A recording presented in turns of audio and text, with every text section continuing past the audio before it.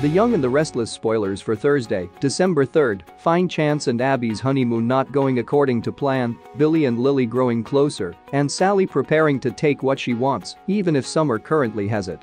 The bold and the beautiful viewers know that when Sally wants something, little things like ethics, morals, and laws rarely stand in her way. But Summer doesn't know that yet. Summer got the job Sally had her eye on. This means she better watch herself. Because the vixen from Los Angeles has a plan. Billy left Chance and Lily's wedding, furious that Victor fingered him as Chance's shooter, claiming Billy was aiming for Adam. He turned to the one friend he feels he still had left, Lily. But are these two more than friends? Lily certainly can't take a moral stand about a man accused of a crime. She's been to prison, for Pete's sake. Victor loaned Chance and Abby the Newman jet to whisk them away to a private island honeymoon, where no one will be able to get in touch with them. But what if, before the plane takes off, there's a break in his shooting case? Will Chance return to investigate? And will a bad break for him and Abby mean really big news for Billy? The Young and the Restless airs weekdays on CBS.